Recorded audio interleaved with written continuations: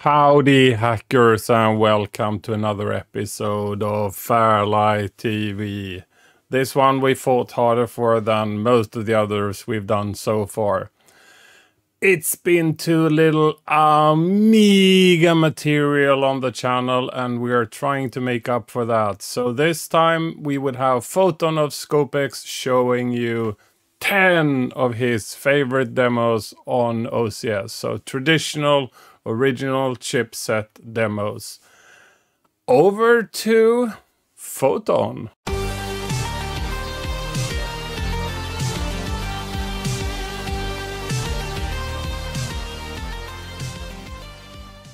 So hello everybody and welcome to FairLight TV. This is an episode that we fought really hard to actually make happen. First of all, I've been to blame for having too little Amiga material, and I have been scouting around for somebody who could help me share knowledge, experience, and also views on the Amiga scene.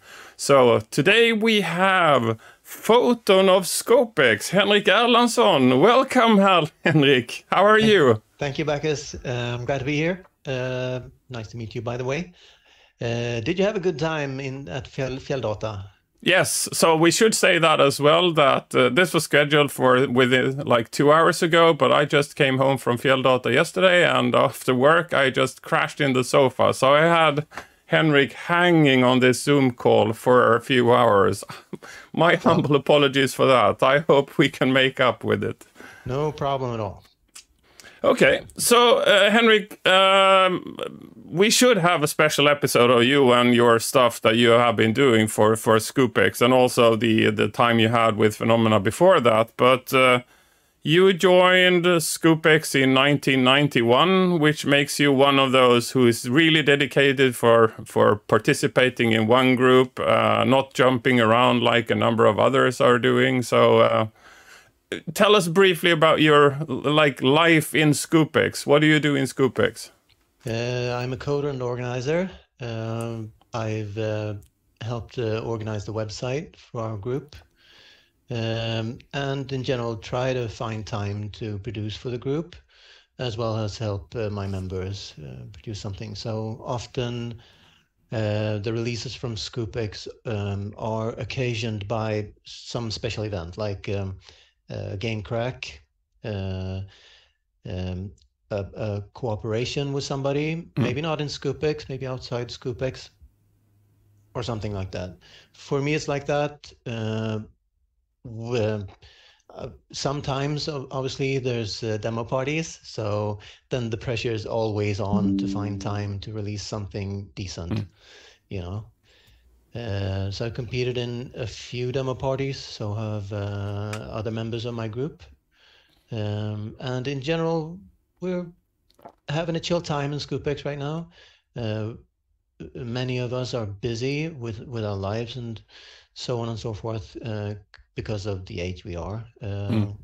We have careers and we have families, and there are priorities, obviously. Great. Yeah. For sure. But you were also one of those really keen on sharing your knowledge. Your coppershade.org is sharing a number of... it's a very, very comprehensive access to like programming Amiga assembler. Thank you. It's been a long project. It's basically my... I wouldn't say private website, but it's an initiative just to get access to correct code and correct references. And for example, I've noticed people coming back to Amiga and having a problem, finding a screen to connect to their Amiga. And once they find a screen, how do I program it? How do I set it up so that it's visible on flat screens and CRTs and all that stuff? Yeah, it's a great reference. I've heard a number of people referencing, people coding Amiga, that they are reading every little letter on that site. So you should, we will have a link down below just to ensure that you get it. So if you didn't catch it, it's coppershade.org, but there will be a link below. So Henrik, the idea here is that we should have you as like a video jockey, and you would do 10 OCS demos, and then we will have a later session sometimes when we feel it's good time to have a second one, where we'll go down to watch a number of AGA demos instead. So this is the OCS, Henrik's 10 best OCS demos. Hype. So and also let's give us some sort of flavor. What kind of demos are you liking?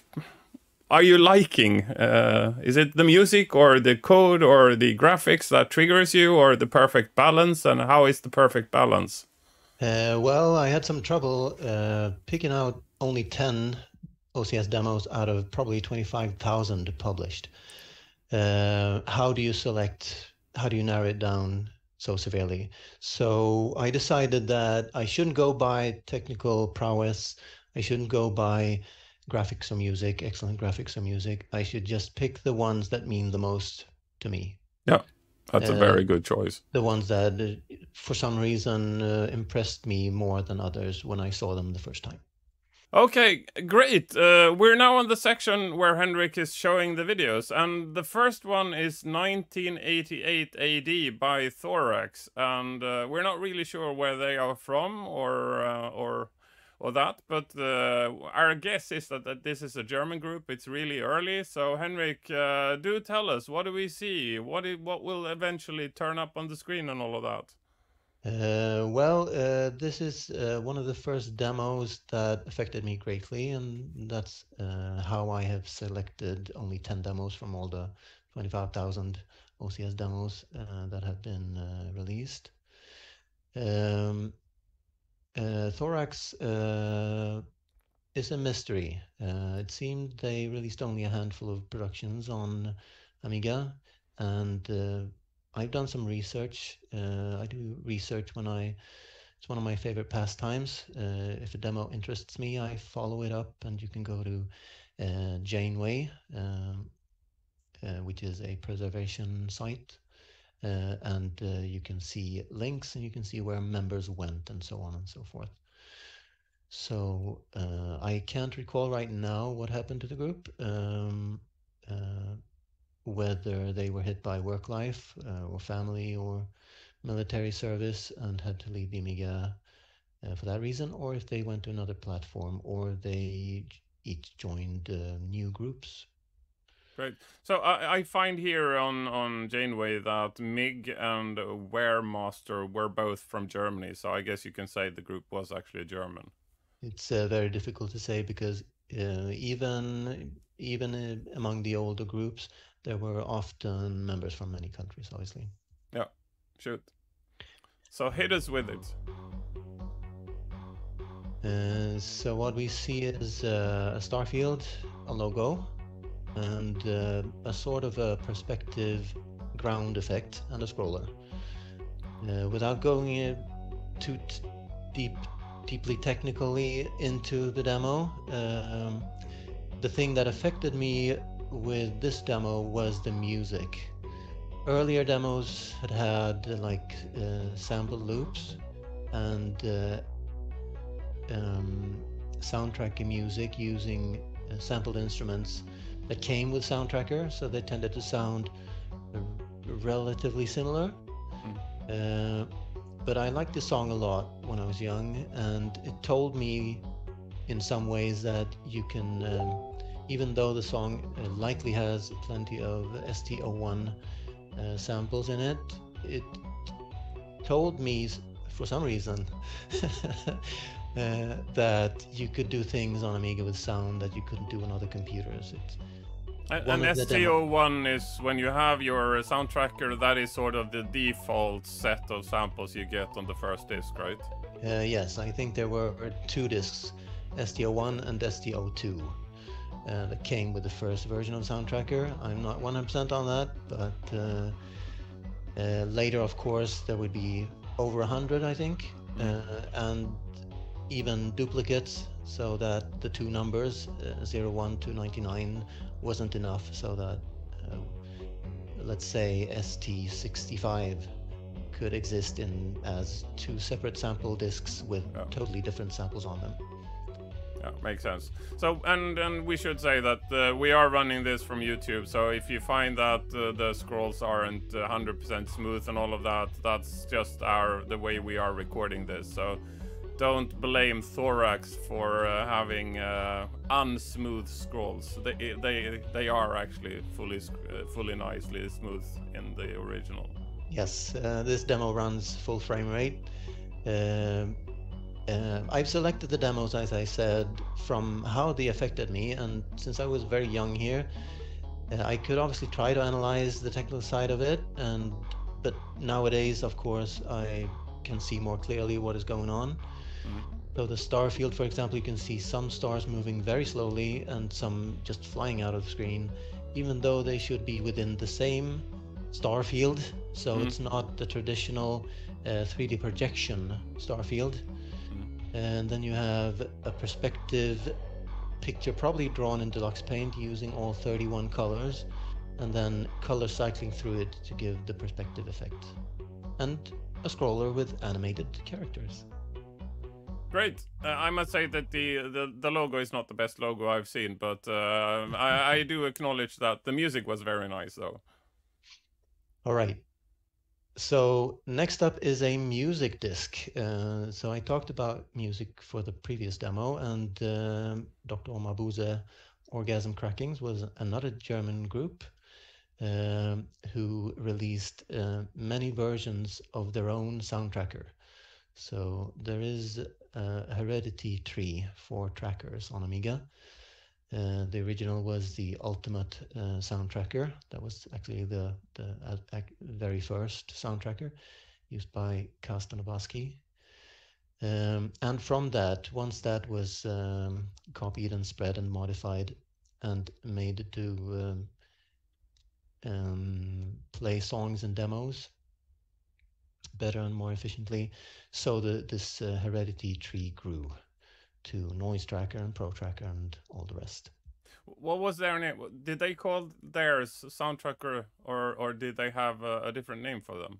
They called it the DOC Sound Tracker. Oh, okay, yeah. Because I had a chat with Mahoney on Noise Tracker was of course mentioned, so there will be an episode on Mahoney. Possibly you've already seen this when you are watching this one. So, all right. So I think they released in all maybe 12 versions of their sound tracker, and there was no fear of incompatibility. You either had the latest version of every sound tracker, or you were a lamer. You had to absolutely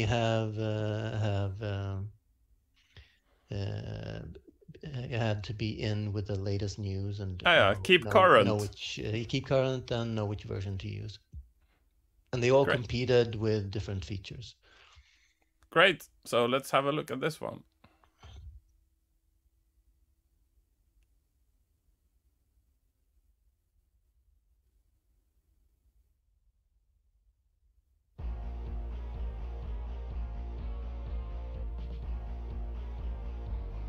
So here we have kind of a classic DOC logo. They liked very big logos. And it contains a fill color that is shaded by the copper. And below it you see a wireframe 3D mesh moving with the music, synced with the music. Now when you record for YouTube, you might not get exact sync, but the grid is supposed to be a grid of I suppose 16 or 31 instruments attached to grid coordinates, and when each instrument is triggered, you get a peak that slowly falls down to come flat. I mean, it's just a way to present the music, like rather than the standard bars that go up and down, you do it more mathematically, I guess. Yeah. And then you also have a shadow underneath it, so I guess are they showing the same bit plane twice, or how is that done?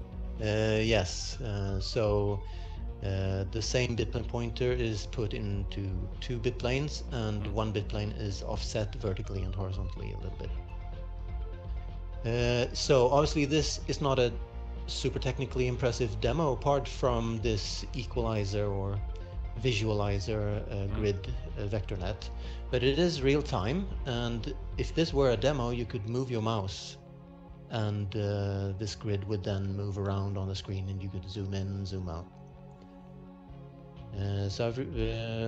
I think, did I record this? I think 2 songs are recorded anyway. Here's a slower song, unless it's... the first song is sort of a medley that we heard, with many interesting sort of metal parts. And this is still the first song, I think, yeah. So it should start over soon, and then we'll hear the start of the next song, and then we can move on.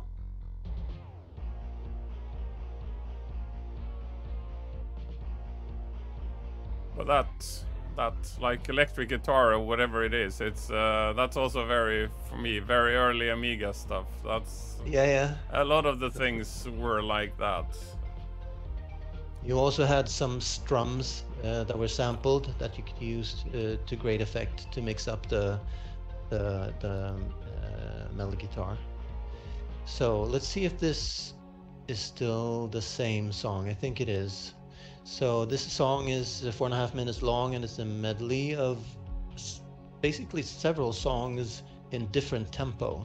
So it's very varied, and here you can see the guy recording, probably myself, moving the mouse just to demonstrate that you could move it around and increase the rotation speed and stuff. Super. Oh, here's another song. This is a variant of John Carpenter's The End from Escape from New York. Made even more famous by the title theme to the game Gods on Amiga. Then I guess you have to move to the next one, because if there's more than a few seconds of copyrighted music, I will get a warning by YouTube. You are perfectly correct. And let's grab the next one then. It is also a relatively early demo. So we have one from 88, one from 89, and this one is from 1990. It was released in the summer, and it was a great thing to watch, and especially one part. So because this is a Megademo, I can't show all of it. The recording is 1 hour long, but I can briefly speak about some of the parts and why they affected me back then.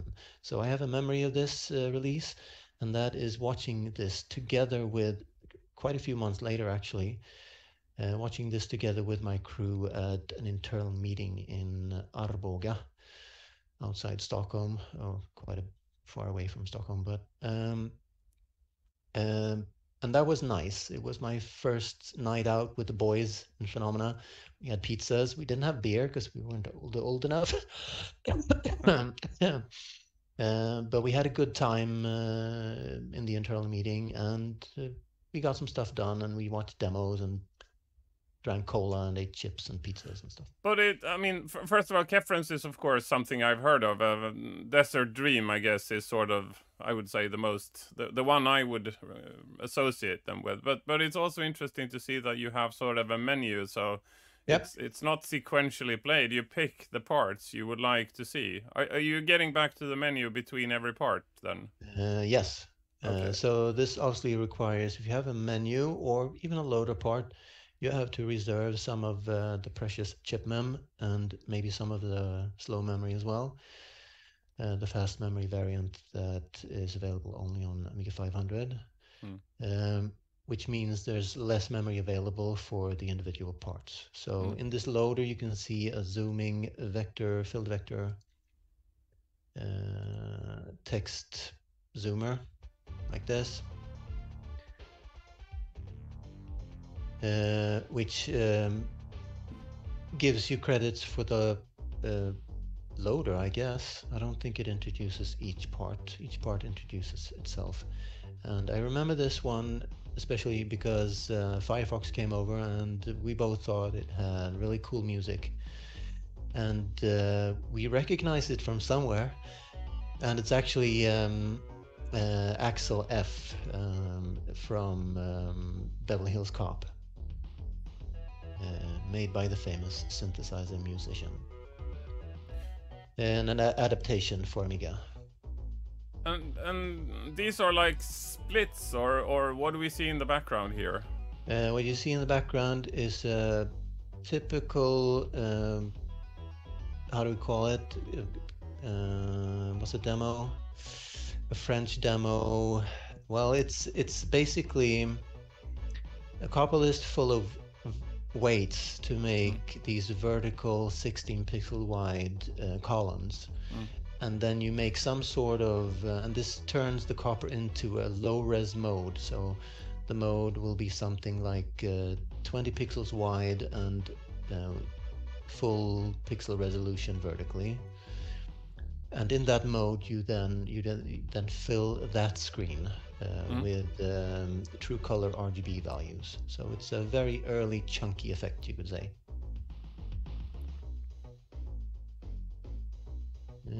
It's not quite a chunky effect as we mean them now, because you don't have total freedom. In order to fill this much data, you sort of use the blitter to copy existing copper shades in memory. So if each column were expanded to full screen width, then you would see something like a traditional copper bar or copper shade. But they're trying to mix it up by having many of them in chip mem and blitting from them into the copper list.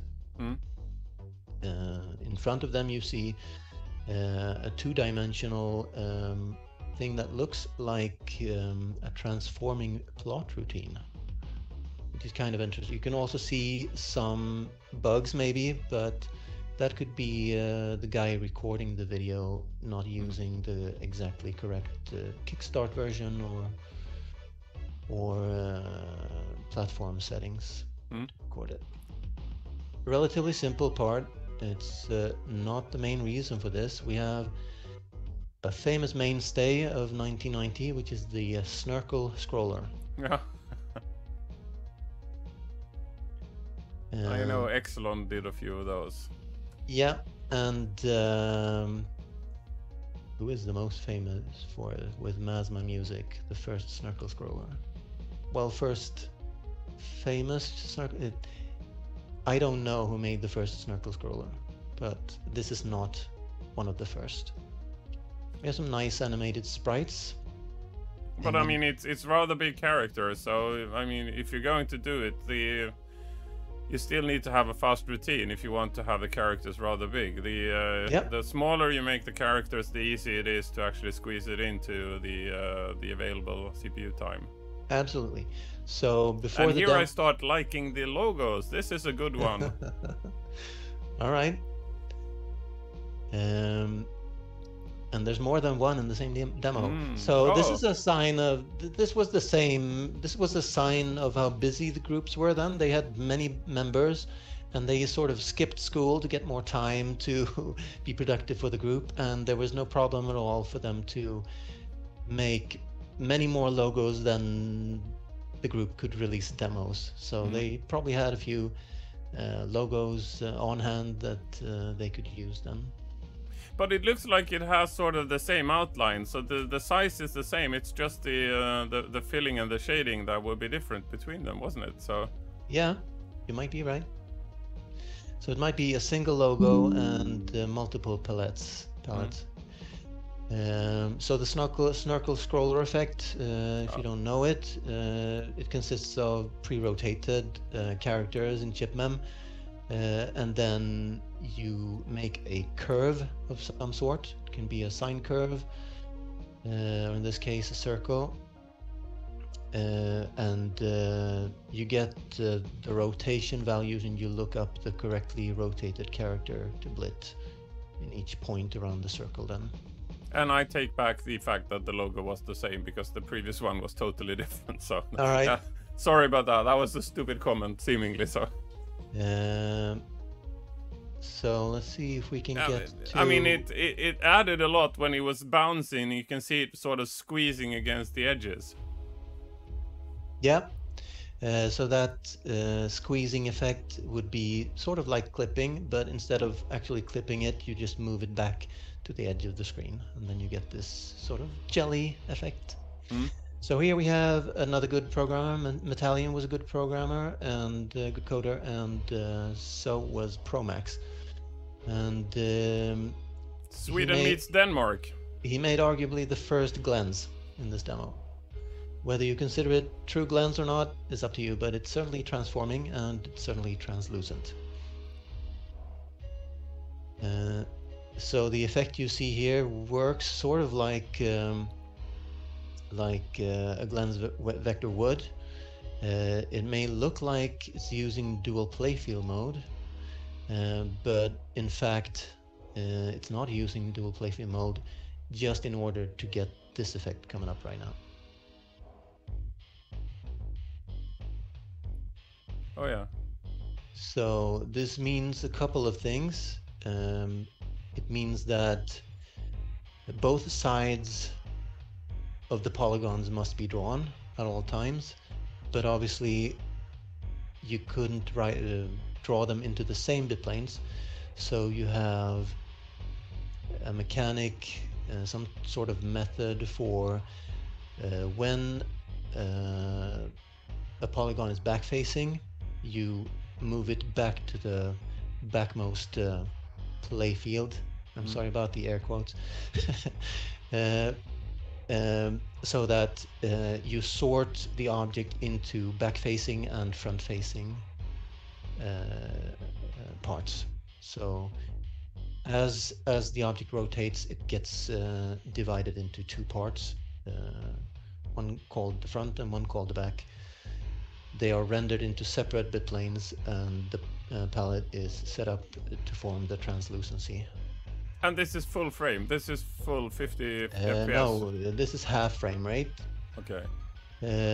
But it was an early lens effect. The next one would be Animotion by Celebrandil. I'm not totally sure, but I think this one was preceded Celebrandil's lens effect in Animotion. And both of them are half frame rate. Is there sort of a reference somewhere where, like, this is the first demo that features this effect? There is such a thing on CSDB where there is a list of stuff where, okay, they were the first to do this and they were the first to do that. Such a thing could be created on, for example, Demo Zoo or Janeway or something like that, but obviously it takes a bit of contribution and fighting, maybe. Yeah. Somebody saying, no, you're lying, this was the first, and that sort of thing. Yeah, there is always debate. Apart from perhaps, here we have Alcatraz bars, aka Kefrens bars. Yeah. So Alcatraz was first, this I know, because, well, I knew it to begin with, but you've seen, I'm sure, the corrections of those who lie and say that Kefrens was first. We do call them Kefrens bars on the C64 as well, so it's... Oh. So I think it only has to do with which of the demos you saw first. When the demo where you saw it first, that's what you're going to call them. And they are bars. Drooping Static of Rebels would take this to the extreme later, but it didn't make my top 10 list because of lack of space. But if you want to see perhaps the best incarnation of these, there's also the Diagonal demo by Razer 1911, which uses ham for the same effect, and some other variations.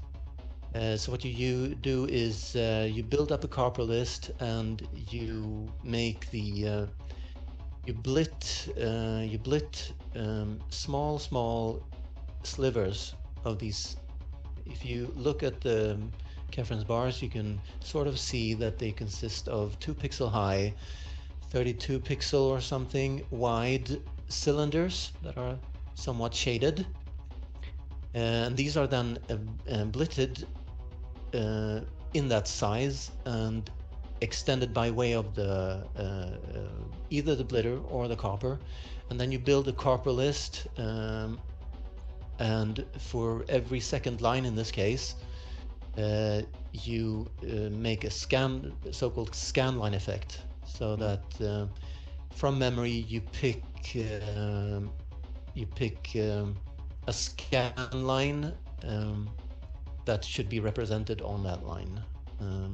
So these 2 pixel high, 32 pixel wide sort of cylinders are extended virtually infinitely, well, as high as the screen is, and then you use a sign lookup to look up which of this when they are blitted into a back buffer, and this is what causes the sort of snake, the sort of infinite bobs effect.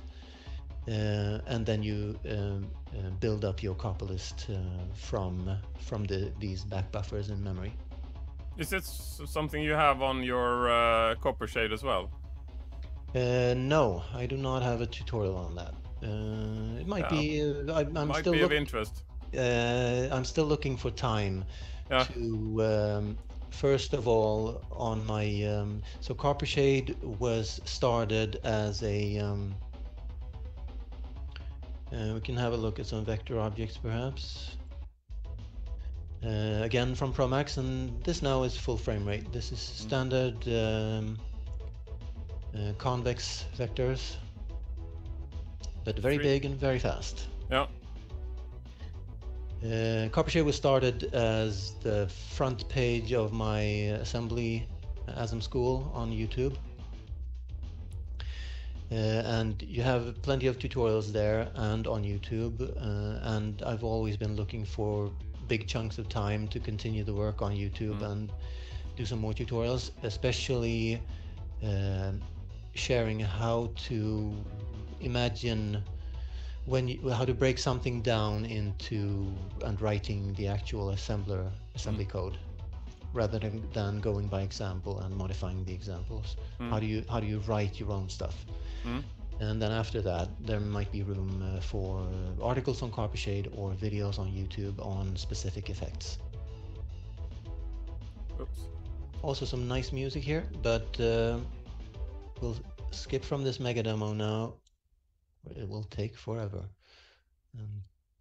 I started playing that. Oh, so I had an issue with my camera, so you would just see my my face, but Henrik is the key event, and the demos are even more important than Henrik here. So let's just continue and accept the fact that I'm not sort of mobily visible. All right, so this next one is called 3D Intro. It's from a Finnish group called Phalanx, and the coder was a personal hero of mine. And again, it's hard to motivate this now, 35 years later. Why did you like someone? Why did you like a particular demo? But this is one of the demos that I used to watch for an hour easily. So the demo starts quiet, and it's quite dull at the start. You have to give it some faith for what's coming up. It's a sequel to a previous intro by Phalanx and by the same author, and it's a reply to his own demo, basically. So in that demo he writes, "The time has come," and in this demo he writes,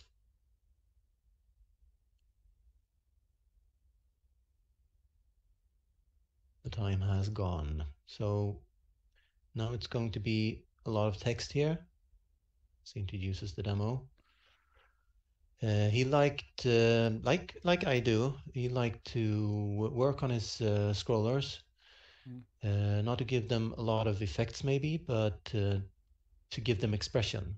So he had a lot of, and that's what we added in the last few parts of the demo tutorial on YouTube. How do you make a scroller stop and twirl like that? Just did. How do you squeeze the characters? How do you basically make the scroll text more interesting to read? And my way of doing it. It's not, you can do it any way you want. But often it was done by adding commands to the scroller. So you'd have some magic codes instead of a character, and the code would then cause an exception to the normal handling and not plot a character, but instead perform some sort of command. And it was the scroll text was in multiple colors all this time. It's just palette switch. Keep getting caught out by the word palette. A palette to me is something made out of wood that you put heavy equipment onto. And a palette is an artist's tool that he holds in his hand and squeezes out oil paint onto.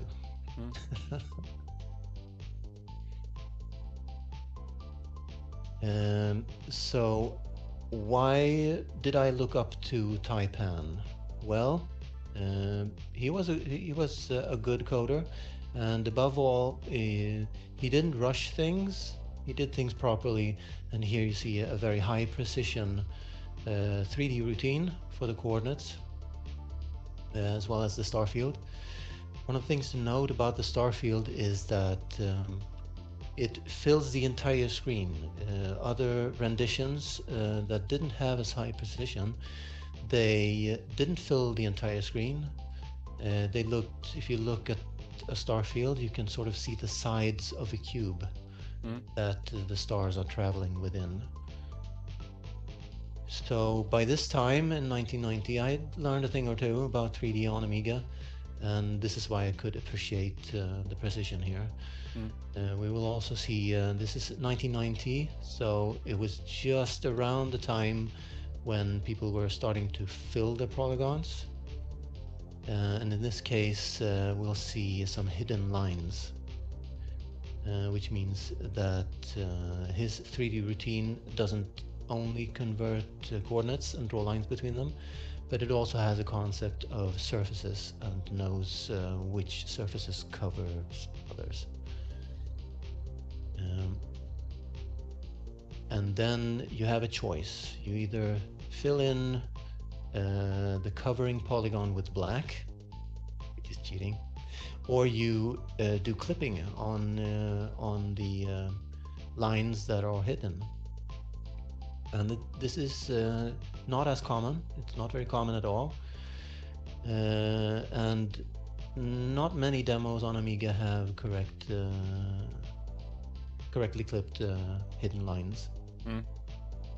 So this is perhaps the most technical of the demos that I have on my list for tonight.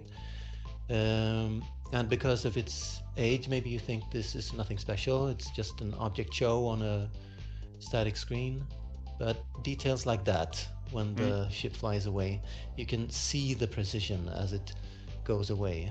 You don't just have a division table that limits the depth of the 3D world. So a routine like this could be used, for example, for a game engine, stuff like that.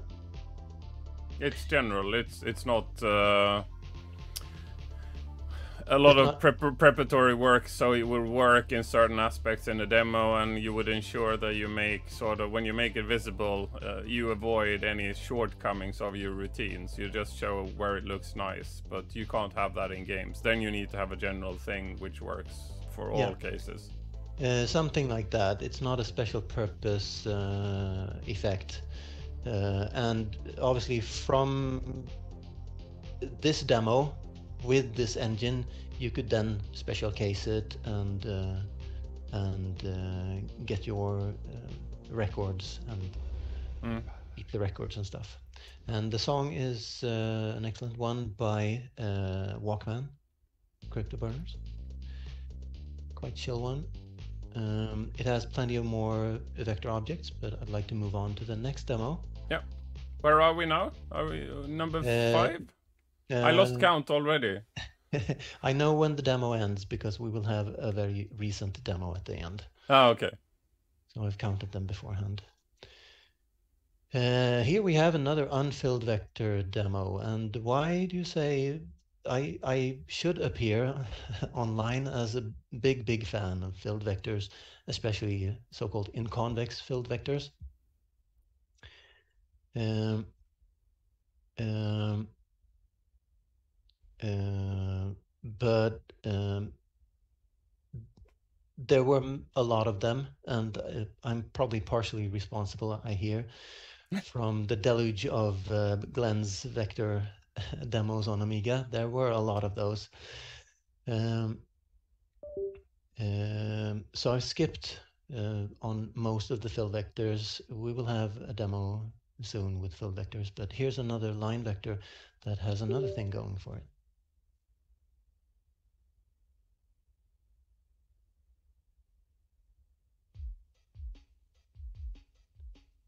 So now you're about to puke, right? Because look at this frame rate. What crap demo is this? And the vectors aren't even filled. Well, I'll be quiet and see if you notice something.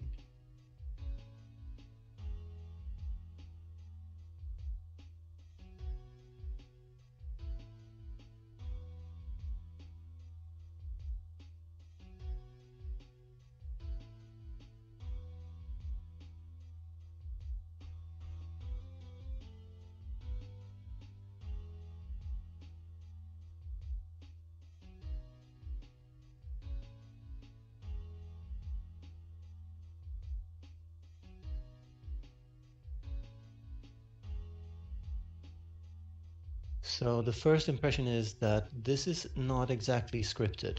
There's a script somewhere, of course, because the demo will play sort of the same way every time you run it and every time it loops, but it will be slightly different.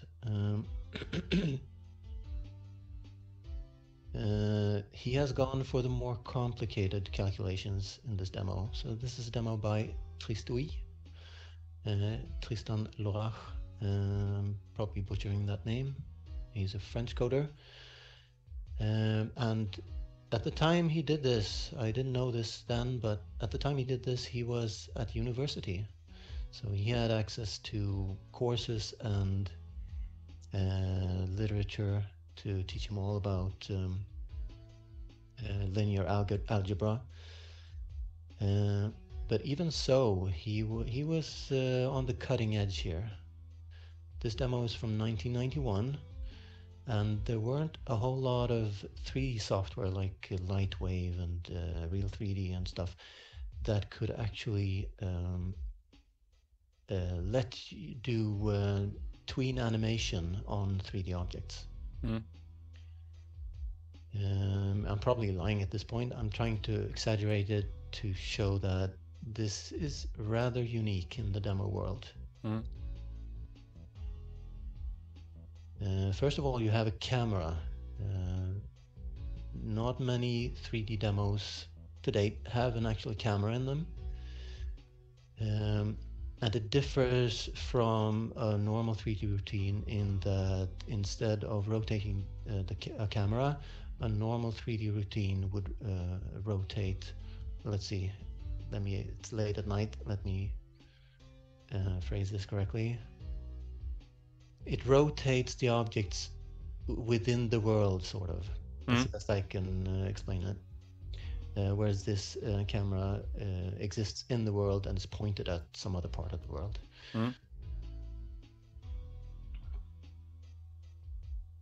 And this animation right here, just creating that animation with all the tools in the world, all the modern tools in the world. You ask a 3D animator to do somebody making an Aikido Jiu-Jitsu fall, like he did, a martial arts fall, and have all the joints follow and not get gimbal locked and all that stuff. Maybe there was maybe he did fix some things that went wrong in the animation, but it's still a very, very early and strong showing from somebody who was at university and decided that instead of going for fast routines, I'll go for a slow routine that is much more advanced than most of the 3D you see on Amiga. Massive. Cool. So there are quite a few objects. We have a dog and a dolphin. You can see if we have this knight that transforms into another guy. We have a robot. And meanwhile, the bird or birds are doing their thing and following some point in the sky and going towards that point. Here's a little doggy. I think that's a dachshund. Yeah, visiting Fjelldata, I just saw a little dog that wasn't too unlike that one, and that was on VCS 2600, so the old Atari. Oh yeah, I saw that too. Mermaid had made some great animations on that dog. Yes, that was Banya. Yes, correct. Yeah. So this is pretty cool. So even though you don't see the legs, he has to calculate the joints in the legs to place the feet in the right position and with the right angle. So you can see his paw when he lifts it, it changes angle like that. That means that even though he doesn't draw the lines for the legs, he has to follow the joints to know where the corner of the paw is, so to speak. And he also has some floppiness to the ears. Great, Henrik. I mean, if you hadn't been here hosting this, it would have been, oh yeah, this is lame vector. It's really slow, and if you don't understand the complexity, you might not appreciate it to the full relevant extent.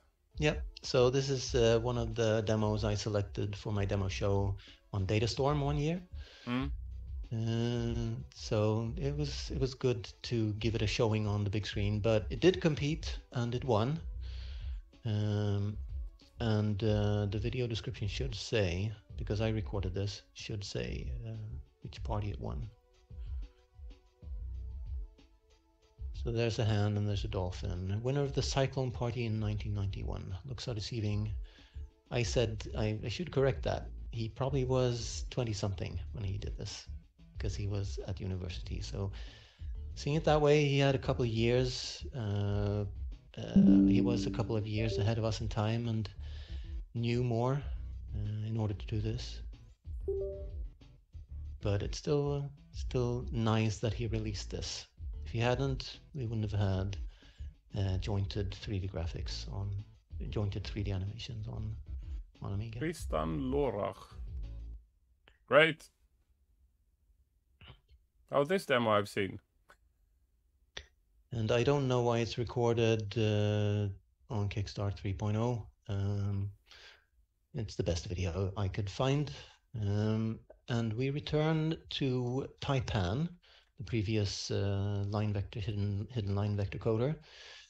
And he later joined another Finnish group called Complex, and he made what many think, and I am included among those, one of the finest filled vector in convex 3D routines on Amiga.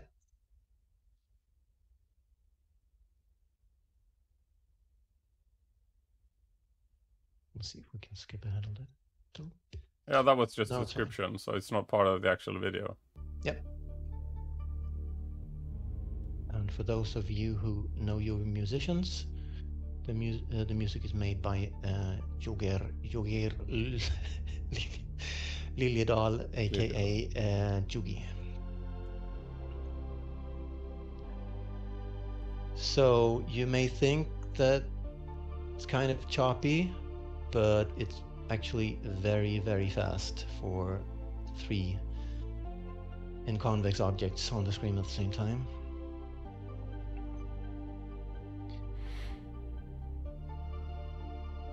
And then the magic moment from the first Star Wars movie, when they attack the Death Star and the X-Wings show their true nature. So cool. I agree.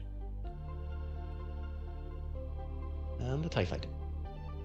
We have 2 normal ones and one that is the Interceptor TIE Fighter, owned by Darth Vader.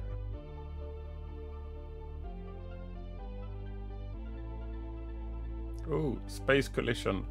Yeah.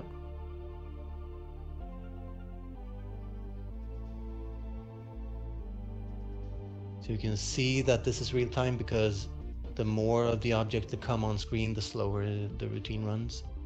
And the bigger they are, the slower it runs. But this is still extremely fast for so many polygons and relatively many colors.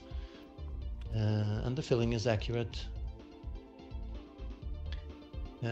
Mostly accurate.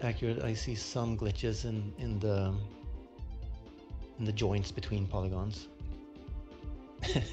And here's Taipan's upset comment at all the plane cut demos.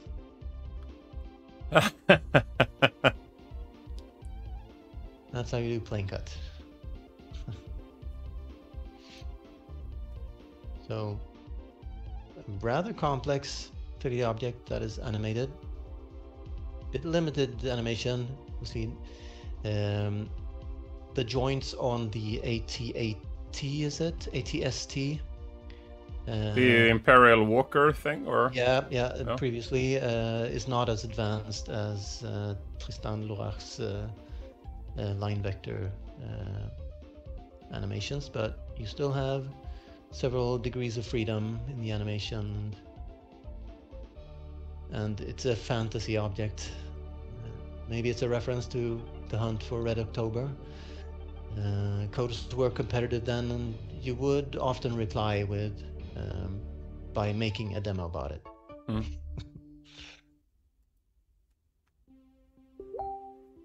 And then we have Jugi's little joke at the end of the tune. And then it starts over. So that's a technical achievement that I did want on my list. Cool. And then we have a star field with many stars. And an end scroller. So now we are in for a classic. And yes. I know this one. This should be recognizable by Amiga fans worldwide. It is the famous demo from 1992 and by Crionics and the Silence. It's called Hardwired, and I'll let it speak for itself.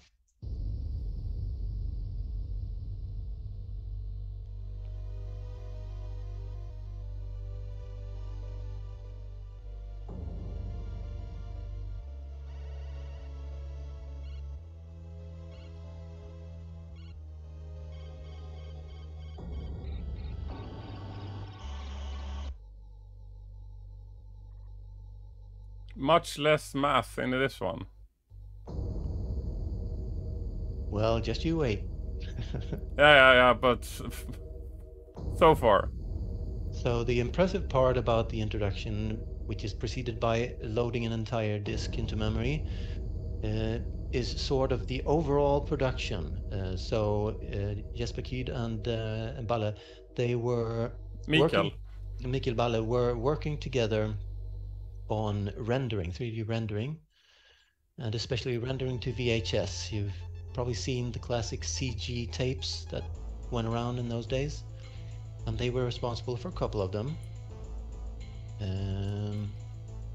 Yeah, Global Trash is that's them as well, right? Yep. That one was shown on TCC in '93 in Gothenburg, right? So it's that's still, I mean, it's not Amiga, but it's still one of the most impressive pieces of art I've seen.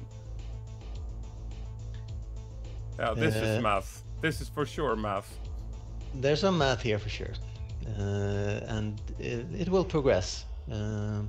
This demo was once also the cutting edge of demo releases on Amiga, and especially the overall impression that the production makes.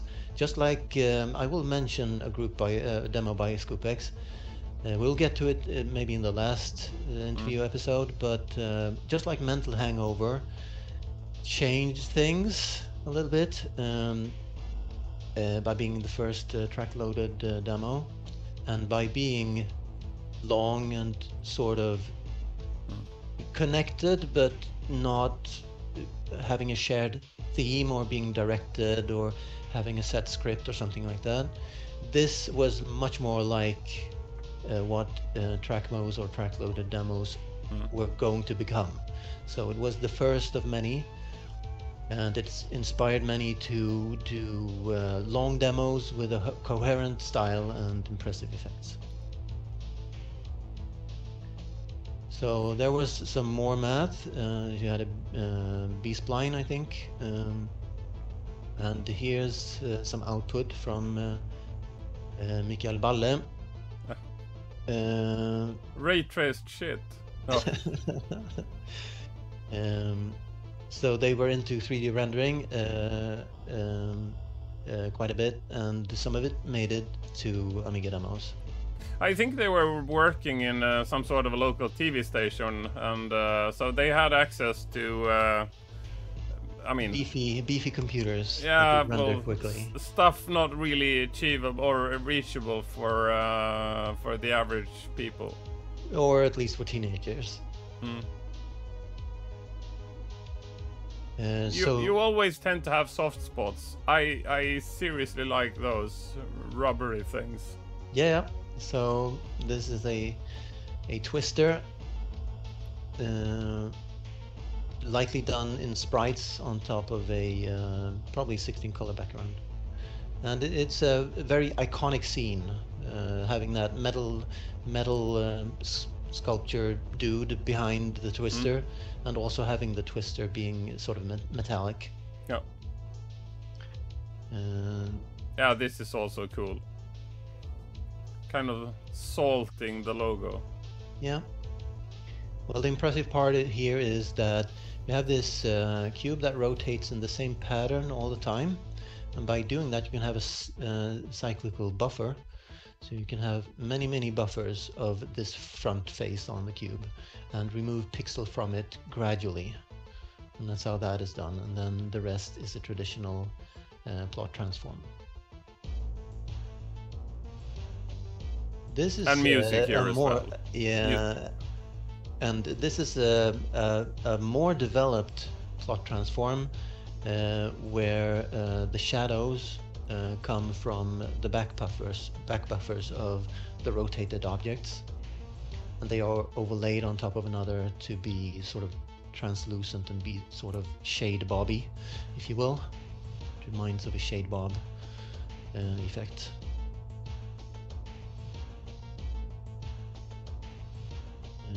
And a note to my viewers, this was not prepared. I may talk out of my arse on some of these parts. I know I made a mistake on the Kefrens bars, but I corrected myself at the end. And besides, I haven't looked at the code for any demo, so it is just my perception anyway, my perception and my projection. This is how I perceive it to have been done. It's one way of doing it, you could say. If I were to implement such an effect, this would be one of the possible ways to do it. So here we have something similar to the snircle scroller that we saw before, but instead of colliding with the edges of the screen and moving the ball, or the character, I should say, of the snircle scroller back into the screen, it moves, it keeps track of, it creates a virtual ditch formed by those two surfaces there, and in 3D coordinates, and when the balls collide with that surface, it looks as if it collides with the surface that you see on the screen. And then the humor by erasing it like manually. Yeah. A nice touch. A really nice touch. I can think of a few more codes that had a nice touch like that. That would be maybe something like Metallion used to do. Some put some bit of extra TLC into his parts. So here we have the classic jelly cube. So to do this, I don't know if he used some of his spline formulas. What you do is this is shared in an Amiga Future article that I wrote. And what you do is you create a method for easing curves. So you would use something like a traditional transform calculation and make it follow a curve for the corner coordinates for the jelly cube. And by creating the curve in real time or not, as you choose, you can then affect the projection of each corner of the cube to make it look jelly-like and follow this animated bouncy curve. And then you had the previous one was sort of a light, and then all the shadow casting was done fully correctly, and it was moving around, and yeah. Again, I had very little math in school, but that's well beyond me. Yeah, it's relatively easy to do. It's sort of like blank vectors plus, and that is sort of as if you were doing light sourced vectors, filled vectors, but you sort of draw a line from the light to the covering object, and then project that line onto the cube. And if it misses, you have to clip. You have to then form a polygon that sort of lies around the cube like a blanket.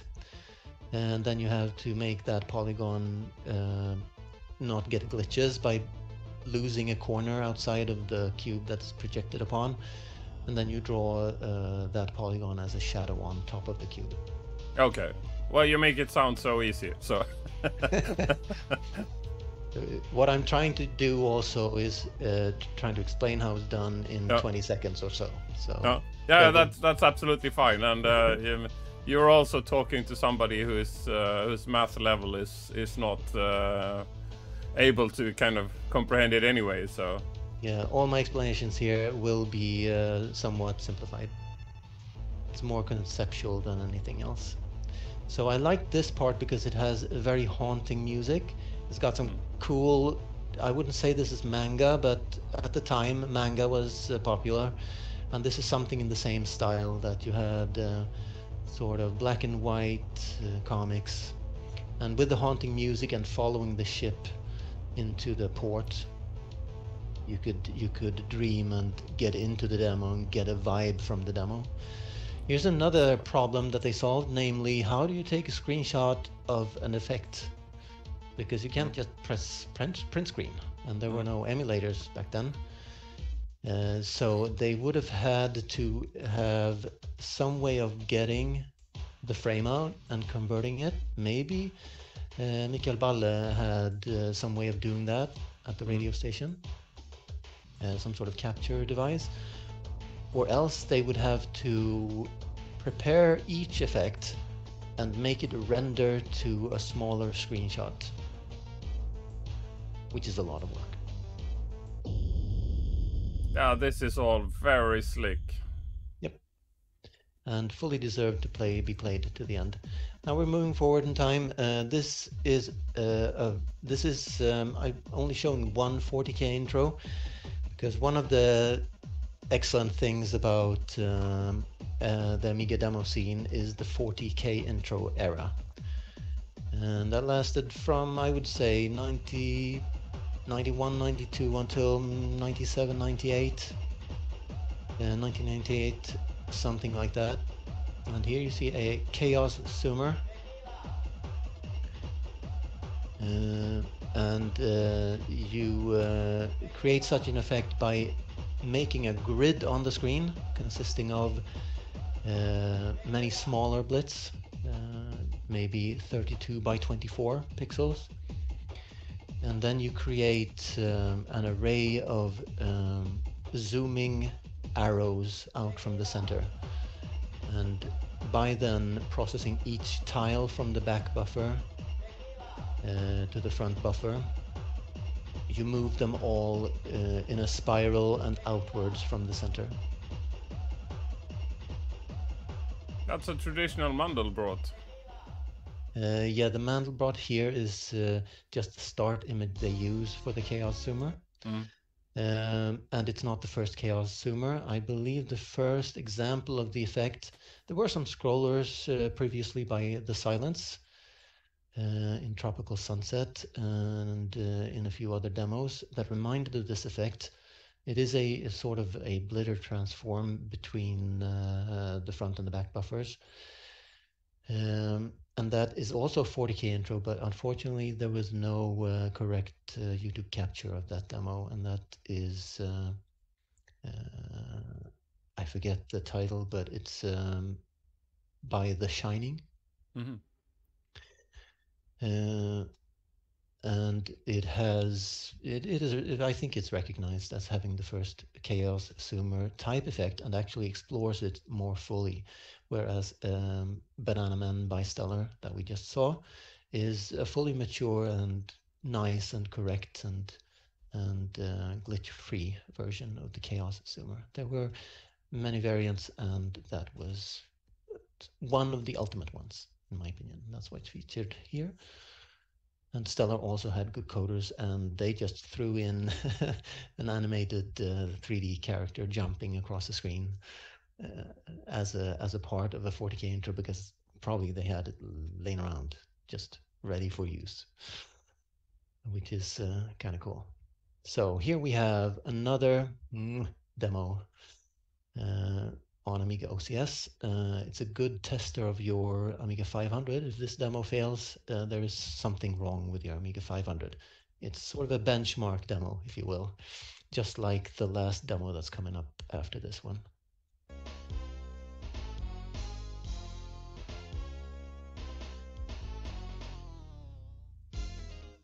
Excellent graphics, crazy graphics by Raw.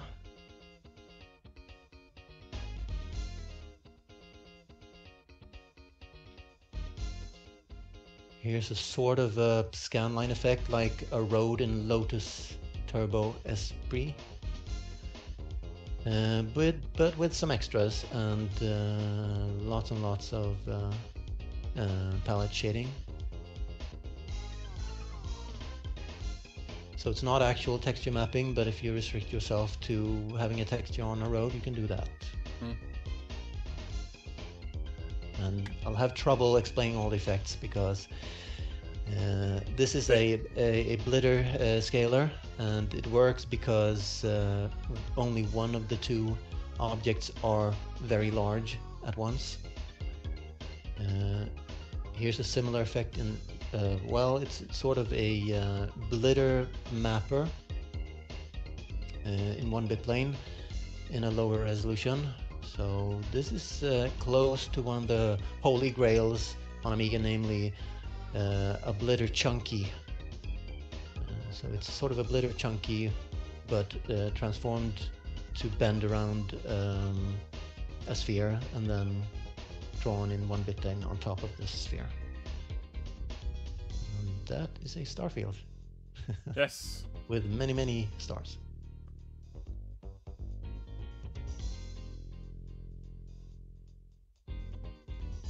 And if you compare that to the first starfield in the Thorax one, this is quite different.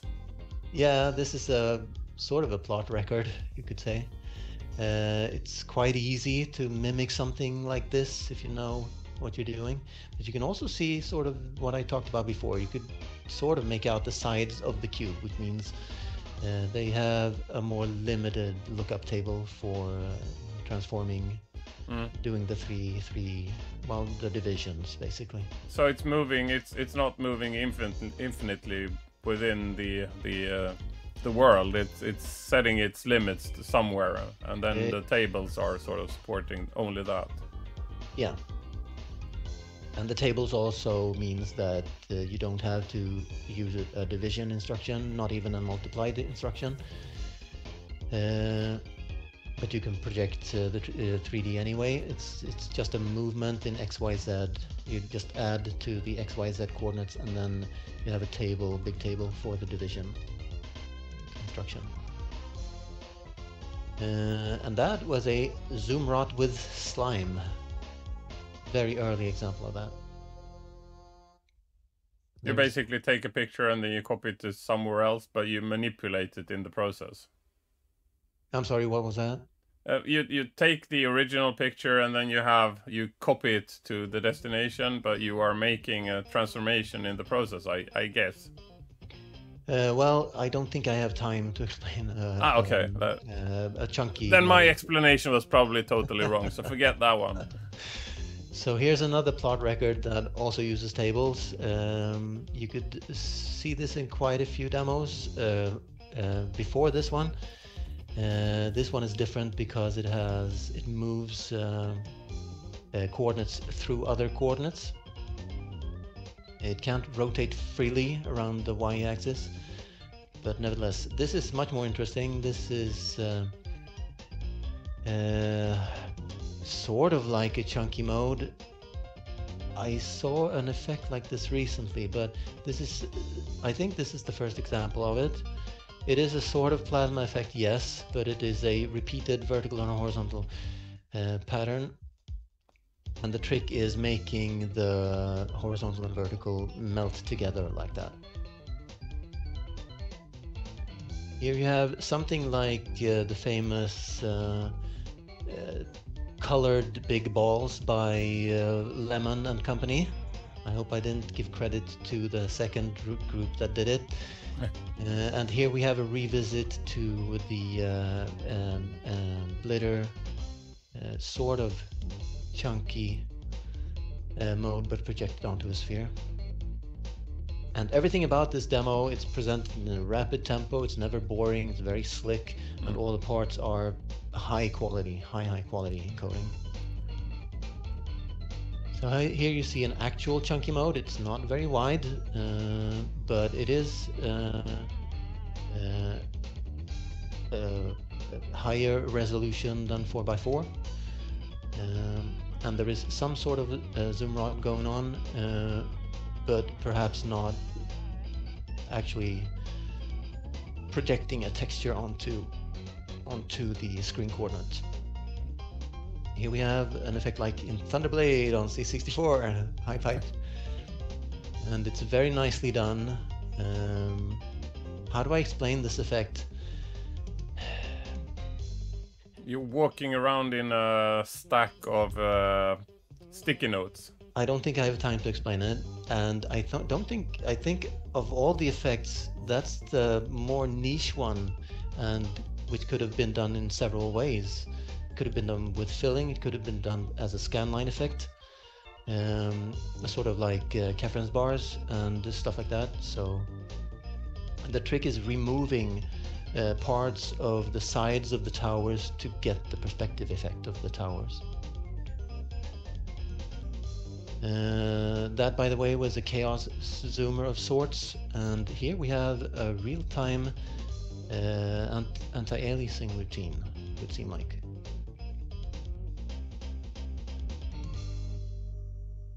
And also really good music. I should have, yeah, very slick. And I should have prepared more, I realize now. If I'm going to show this, I better do a special on it, because there's so much going on in such a rapid tempo. And here is one of the absolutely best and fastest in-convex filled vector routines that have graced Amiga OCS. Done completely with the CPU.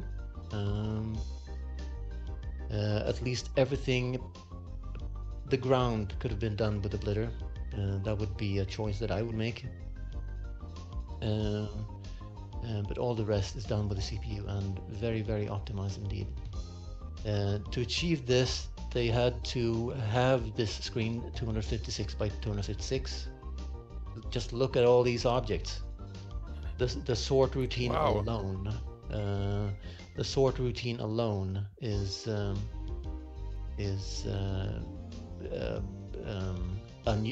novel algorithm.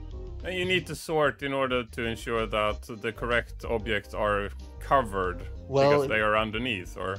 The trick with in-convex vectors, if you have many objects, is that the closer you get to full frame rate, like I did in my intro for the crack 4 where time stood still, the closer you get to full frame rate, the less time, the larger percentage of the frame rate is occupied by the sort routine. So you need, and there are obvious ways to do it. The simplest way would be to have the coordinates move incrementally between frames and only care about the coordinates that change position in Z. And you can see that there's quite a variation in scenes and objects, and you can even move your mouse and shoot. You can fly around this thing and shoot at objects, and it's still the same frame rate. So very good, if not fully real-time, very close to real-time demonstration of state-of-the-art filled vectors on Amiga. No, state-of-the-art. That's Spaceballs. Well, pun intended. Yeah. So we're coming up on, so this is sort of a benchmark demo. You can put a modern accelerator in your Amiga 500 or any Amiga that you own, run this part, and maybe it will have trouble with some accelerators, but the end part is definitely worth it. You see some very smooth filled vectors on Amiga. And here's a recent demo. I had to skip a lot. I had to skip all but one of the 40K intro era. I had to skip a lot of the recent demos because of wanting to share why the early demos that influenced me were important. And then I basically ran out of space. So what you see now is a combination of glens and blank vectors in full frame rate.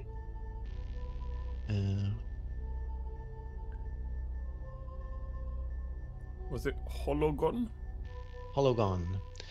And we can watch until the end, and then I can explain what I think a Hologon is. So this is sort of a 2x2, not full RGB color, but something like 7 or 15 color chunky mode. Here we see a filled vector with reflection and transparency, and it carries the hallmark of Bifat's demos for the Electronic Knights, namely very high precision stencil vectors. So you can do an effect like environment mapping by applying cleverly stencils of the reflected environment in the polygons.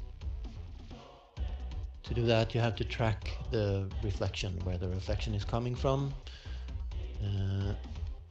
That sort of traced ray onto the big stencil then hits a coordinate within that texture and moves the stencil in place into each polygon. And this is also the case here. So this is a variant of it. The only difference is that he has many different shades of the same texture. And the object also transformed, didn't it? So it wasn't the same from the start to the finish. Exactly, and then you need to know, then you need to calculate the normal, the new normal from the transformed surface to the texture that you're stenciling out in each polygon. And just stenciling out the polygons is an achievement to fit in the full frame rate. So here's another staple that Bifat has been working on that you saw in the previous part. Sort of shade bobs, a different take on it. Wow. Here you have something like, it looks like an infinite ray tracing of an infinite world, something like that. And it would take too long to explain this effect, and I'm not sure I can do it. I haven't thought much about it because it's such a recent demo. Well, it looks really nice. I haven't watched it enough. I've only watched it like 50 times. So here we have another one, a tunnel effect, which you can do as part of a chunky mode. Here we have a not full resolution variation of blank and stencil vectors. So in this case, we don't see the environment reflected in each side of the cube. but instead we have individual textures, and even as you could see there, sort of two overlaid textures being blitted onto the surfaces. What am I talking about? This is texture mapping. Forget everything I said. This is chunky mode texture mapping with back buffer shade bobs, what you're watching right now, and it's very impressive. When you would see this on a real Amiga, real CRT, there will be some flickering there, but because of the natural flickering of the CRT in some of the parts in this demo, like in this one, the flickering wouldn't appear as bad as it does when replayed on YouTube, for example. And this is most impressive. You have a donut again with environment mapping, and I don't know if it's texture mapping being used here. It looks too good to be the previously mentioned stencil vectors for this one, and also the resolution is lower so that he has more time for all the calculations needed.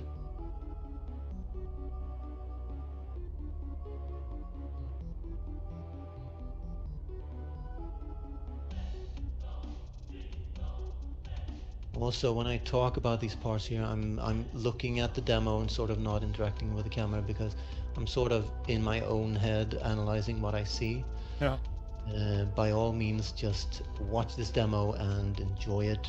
Any demo, technically advanced or not, do enjoy it for the show on offer and how it affects your feelings and how it impresses you with design and music and not only technical achievements. So here we have texture mapping, a little bit broken textures, but definitely not as broken as some.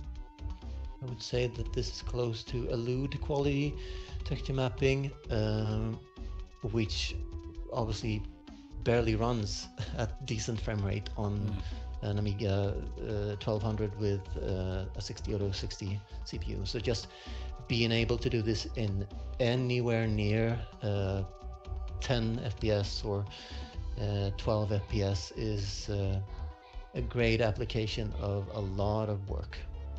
A lot of work and testing and optimization and finding ways to beat the impossible, because that part is impossible on OCS, and yet we see it.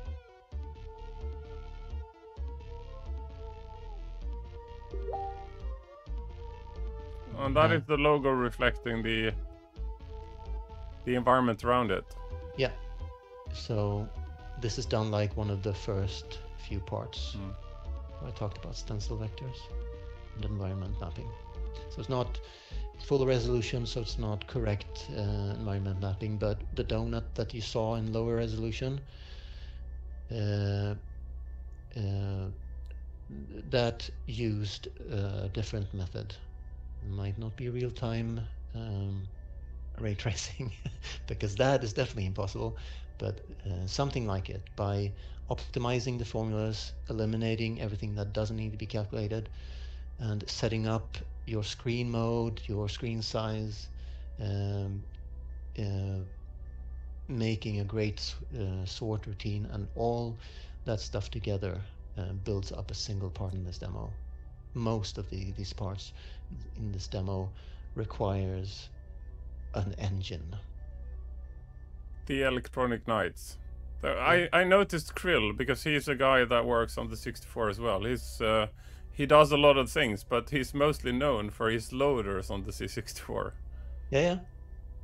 And I do believe that Bifat, I'm sure that Bifat has written his own track loader. And in doing so, he can also optimize, he can load parts while having an effect that takes 98% of the available raster time. So what you would do then is you would limit the amount of data loaded each frame. The loading would then go slower, but you could have an effect ongoing instead of having a text screen as was common in the older track loaded demos. So that is my list of the top 10 Amiga OCS demos, and I'm very sorry that I had to skip so many worthy Yeah, for of sure. mention, but I'm even more sorry that my video camera crashed in the middle of this, so you would see a still of me. And but let's just keep that as a background. I do have a few like additional questions before we wrap up. First of all, right. you mentioned chunky mode a number of times. Could you take us through what is that? A chunky mode comes, as far as we know, well, it comes in at least 2 known flavors, Blitter Chunky and Copper Chunky. And actually 3 variants. If you have a fast enough accelerator, you can do a CPU chunky. So the demos you see on AGA and 68040 or higher, they typically have, that's when the CPU is so fast it beats any other attempt at, the blitter is so slow in comparison you can't use it. Maybe not even on 68030. 68020, the jury's still out. Maybe you could use the blitter for part of the transformation. And what you want ideally, let's take the ideal case. No screen mode on Amiga has a full resolution true color mode. The closest thing you can get is the Ham 8 mode on AGA. On OCS, this corresponds to the Ham 6 mode, which instead of a possible 16 million plus colors, has up to 4,096 colors, and actually up to something like 15,000 colors, a little over 15,000 colors if you use interlace or flicker the screen, flicker the RGB values. Now that's the ideal case. Problem is, Ham mode is inherently difficult to render into. If you were to draw a line with a blitter into it, the line would be a mess, first of all, and you'd have to, on the, let's see, right side of the line, you would have to draw black pixels to stop the line, stop the knees from holding that pixel until the right edge of the screen. If my camera is mirrored now, you will see me pointing to the wrong edge, but that's how Ham mode works. It holds the color and modifies it slightly. Yeah, that's hold and modify. That's what it is. So yeah, and that means you get fringes, and many attempts have been made to make a Ham chunky mode, and that is actually a variant of Copper Chunky. So you'd use Ham mode with an illegal setting of 7-bit planes, which is not possible on OCS. Instead, the hardware decides that to use 5-bit planes and to repeat the 5th bit plane as a 16 pixel wide 1-bit plane deep pattern across the screen. So you can see this in some chunky demos for OCS from, I would say, 2004 until 2008, 9, 10. And one coder who excelled at those is Bright Light of Decadence. And a recent demo using it is Water My Greybeard by Blueberry Loonies.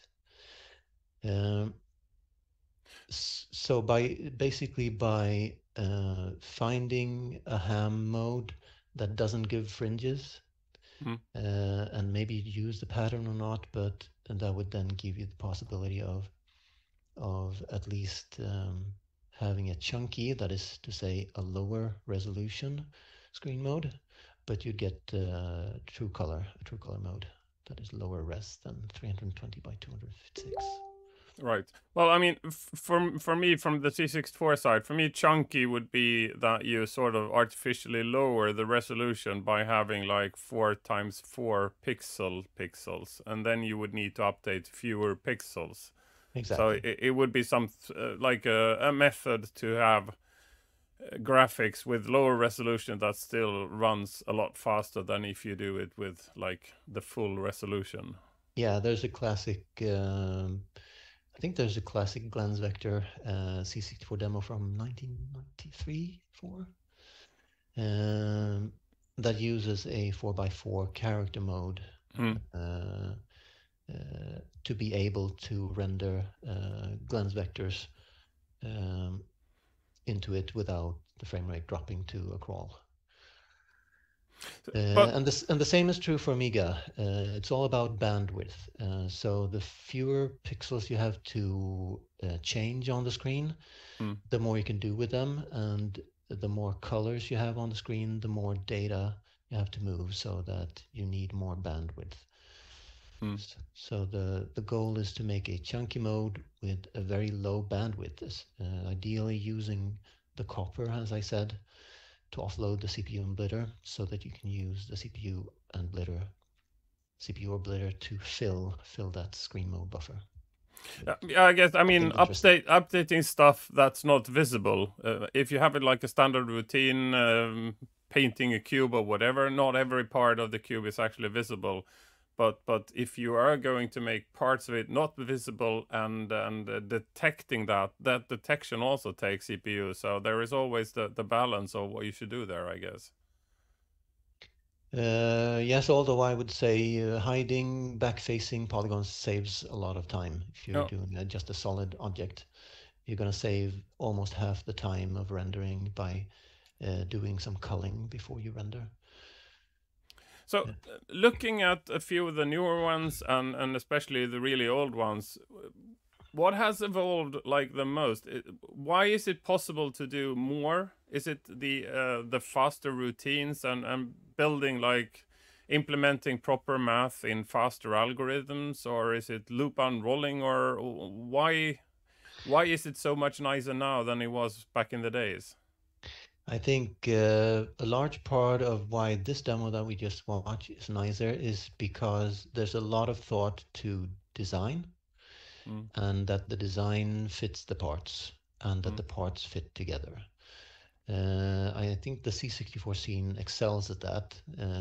They seem to almost always succeed in producing the big groups, in producing a demo that can be several minutes long, but still keeps interest all the way until the end. So that's one, and sometimes also this is not a case of that. Here there's only one coder, I believe. Maybe another coder did some of the coding here, but I think this is Bifat's code alone. A one-man coder demo. If you have big groups with many coders, of course you can do bigger and more impressive shows, demos, longer demos, and each coder can then be a specialist in their own thing. And maybe it was 2 years since they last did a twister, for example, and he's really good. He's learned more now. He's optimized some more. He's found a neat algorithm or invented one to improve it, or he's found a special case, or he's found a way of rendering it that looks better than the one from 2 years ago. So then presented as a part in a bigger demo, you get an update of that effect. And by adapting the graphics that you render, you can theme your demo. Most famous theme on C64, I think, is Alice in Wonderland. One of them, at least. Another is Thriller in Helsingborg. The Thriller effect, and some other themes like that. On Amiga, we got a Batman theme going on right now, and also some Alice in Wonderland on Amiga OCS. So why are newer demos nicer? I think everyone involved learns more as they go. They learn to make more engaging music, new styles of music, new styles of graphics. They learn about composition and design and everything that I wouldn't say I'm bad at it. I just haven't demonstrated my true powers yet. But what about the math? I'm again, this is again my view of it, and I'm not really sure if it's true because I don't have any substantial data that proves it. But for me, back in the end of the 80s, a number of people were teenagers or in their early 20s, and the math skill was basically rather rudimentary, and now most of the people are in their late 40s or early 50s, and they have been working with math, and they understand it more and know more, so they can implement it better. My math teacher at university, who was brilliant and rather young to be a professor, or I think he was working on his doctorate, or his professorship, or whatever it's called in Swedish. He said that math is not hard to learn. It's just something you have to get used to. So if you spend enough time playing around with it, you will understand it much better than otherwise. I touched on this a little bit before. For example, Mikael Balle might have been a few years older than the rest of us at the time of the release of Hardwired, and that's why he had access to a professional studio, which could maybe do those screen captures that we saw at the end of the demo, and also make more advanced ray tracing renders than was available if you just used an Amiga 500 and used Real 3D, for example, or Vista Pro, or any of the software suites that went around the scene at the time. So then it would look more professional, it would look more advanced and more mature. And likewise for the natural movement demo by Tristan Lorache. He was in university then, so he was an old hand perhaps with linear algebra, and he could juggle matrices in his head, and transforms meant nothing to him, and he could apply all that he learned at the university, and he chose to apply it to an Amiga demo, which was awesome. Yeah. Maybe also that's the only computer he had at home, so at university he had access to PCs and Sun Unix systems, perhaps, with high-level languages and all the math libraries in the world. And yet he wanted to downsize that to a 7 megahertz processor and no advanced built-in matrix transforms in libraries and stuff like that. Yeah. Henrik, we've had technical challenges this time, so normally you would sort of leave this end screen and we would have a screen where you are bigger and I will also be visible, but we didn't have that. So thank you so much for this, Henrik. It's been absolutely great. I guess we should have a list of the demos and list them in the description here as well, so that everybody can kind of watch them and watch them to the full, because we've only seen samples of a few of them. Yeah, it wouldn't be possible. There was one I saw that was like an hour if you want if you watched all of it, and we couldn't squeeze that in. It was better to see samples of more, so we could have like a reasonable run rate here. Yeah. Thank you so much for your contribution, and thank you so much for what you're doing for the Amiga scene. It's Amiga. Absolutely invaluable. Thank you. And we will have another episode where we will be looking at AGA demos, and then we will deep dive into your career in the third episode. So, Henrik, thank you so much for your work, and see you next time. See you next time. Thank you very much. Bye-bye. Bye-bye.